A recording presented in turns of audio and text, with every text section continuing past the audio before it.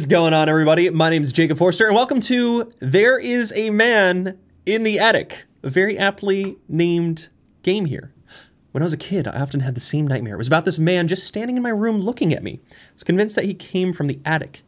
I shared a bedroom with my brother at the time, and when I had this dream, I often spoke out loud during my sleep. According to my brother, I said things like, "Somebody is here. There's a man here. He is here." It freaked my brother out in the middle of the night a couple of times. I'm an adult now, and that horrible nightmare is just a distant memory now. Spooky. This is another itch.io horror game. Fine phone. And it looks spectacular. Graphics are great. I think this is Unreal Engine 4. Man, you walk slow, though. All right, time to find my phone. I was worried the menu screen was incredibly quiet. I was like, is my audio broken? What's going on here? Beedaboo, badaboo. All right, I'm coming for you, phone. I doubt it's in the bedroom, so let's walk around. Is that the attic? That's just the second story. I don't know what they're talking about. I don't need to use the bathroom now. What do you have to say if I have to use the bathroom? What if I need to drop the biggest deuce of my life right now? Okay, here's the front door. Very dark in the non-lit areas, but that is to be expected. That's how light and dark works. All right, here's my phone. How do I check phone? Oh, I just click it. Hey, brother, just want to let you know that we arrived home safely. Thank you for the invitation. We had a great time, and it was nice to catch up. I also feel like I have to apologize for Lily's behavior, but you know how kids are in their imagination. She's probably very tired as well. See you later. Take care. At 20:23 p.m. They shouldn't have to specify p.m. if they're using military time. Okay. It's getting late, but I should clean up first. Oh, you know me. Always in these horror games, cleaning up my messes. Clean up the dining table. Yo, those are disgusting plates. Today, my brother came to visit, and he brought his family along. His wife and their 7 years old daughter. Her name is Lily, and technically she's my niece. It's been a while since I last seen them, so we spent about half an hour catching up with each other, just talking. After a while, I noticed that Lily was really uninterested. I don't blame her, after all. Adults talking about everyday stuff is probably the most boring thing for a child. Pretty good uncle, so I offered to let her watch TV in the upstairs room. Showed her all the cartoon channels, and let her there to watch some TV, away from the boring adults. She was grateful. Okay. Well, time to take these plates into the kitchen.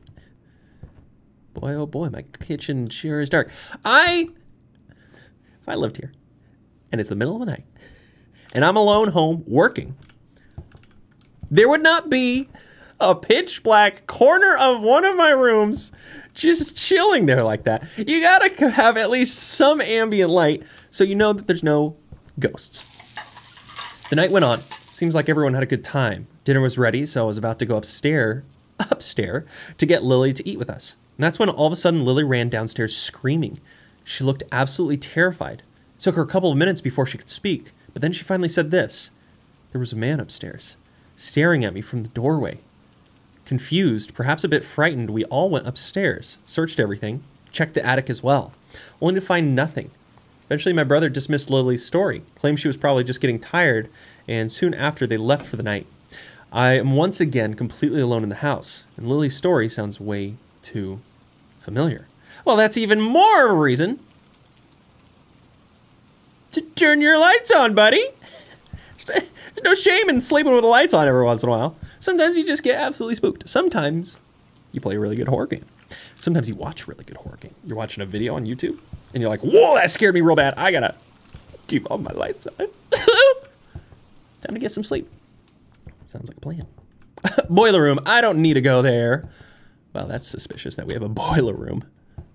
Can I leave? Oh, boy, we're so slow. Also, buddy, take your phone. Take your phone with you. It's got a nice little flashlight feature. It's got a recording feature. You worried there's a man in the house? Just hit record. Show it to the police.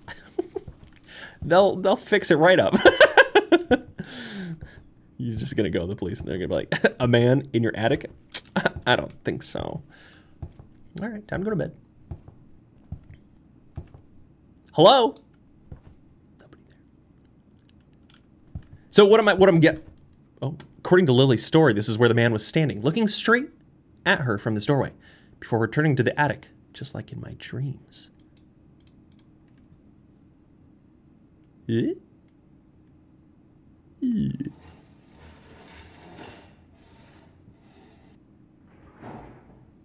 These noises, they're coming from the attic.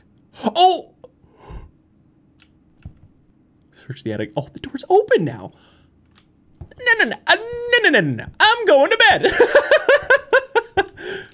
I was just about to say, this is going to be one of those horror games where like they really want you to do a bunch of specific tasks, and then like at the very end is where the jump scare. But for some reason, my mind is telling me like, no, the jump scare is going to happen super early, and then we're going to have to be frightened of whatever's going to come through the end of the game.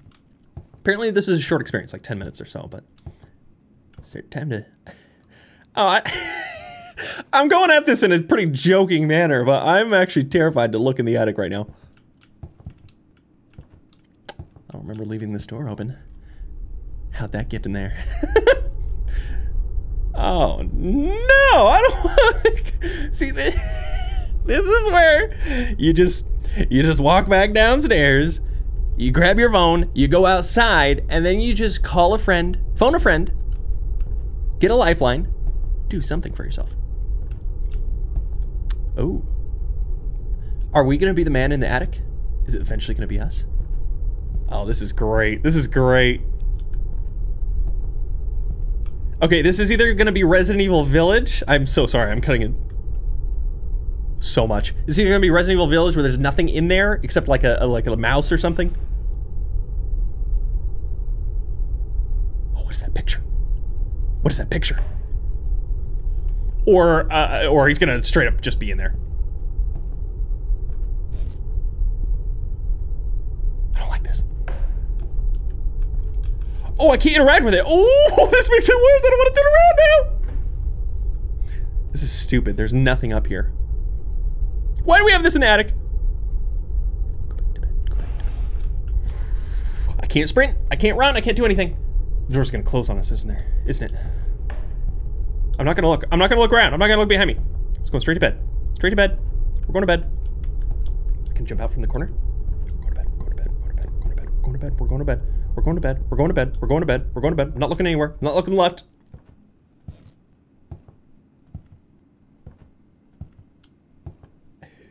Go to bed. Please. Please. Sometimes a strange noise at night keeps you awake. Then you anxiously search for the cause, but you won't find anything, and you question it once more. Nice little quote. Appreciate it.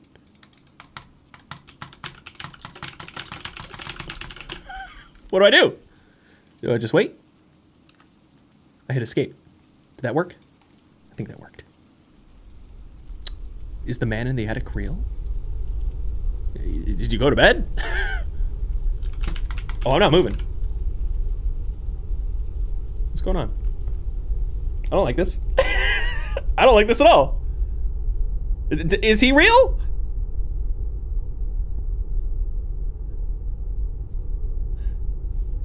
Oh, I don't like this. Oh, I don't like this. I really don't like this.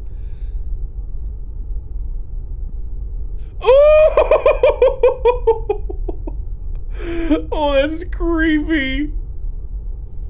Fear is subjective, but it is not uncommon to be afraid of the man in the attic or the man in the basement.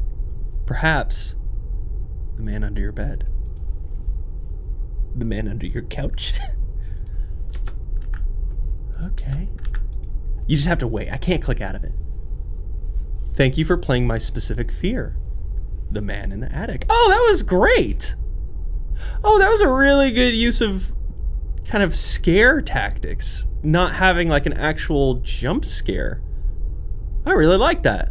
That really just kind of sets up for letting your imagination play out through kind of like playing this game and or even like watching this video. If you have an attic at home, I don't have like an actual attic. I've got like a little crawl space attic thingy.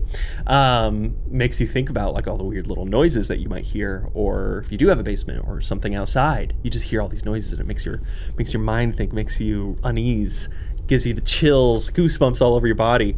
So yeah, that was such a simple, short little game, but very effective in kind of bringing that fear out. And I like that they didn't have to resort to any type of jump scares or any necessarily like really terrifying imagery to bring out a little scary experience. So that was There Is a Man in Your Attic. Wonderful little game, and hope you all enjoyed this as much as I did. But if you did, make sure you hit that like button, leave a comment down below. Love to hear any thoughts and feelings from you all. And if you're not already subscribed, consider doing so. Hit that bell notification that we know exactly when I'm uploading any new videos. And if you would like to see any new or more content from me, you're welcome to follow me on any of my other socials like my Twitch, Twitter, Instagram. Got a Discord channel and a bunch of other cool things. Always listen to the description down below. But of course, that all being said, you all are awesome. You all are amazing. And I cannot wait to see you all in the next video.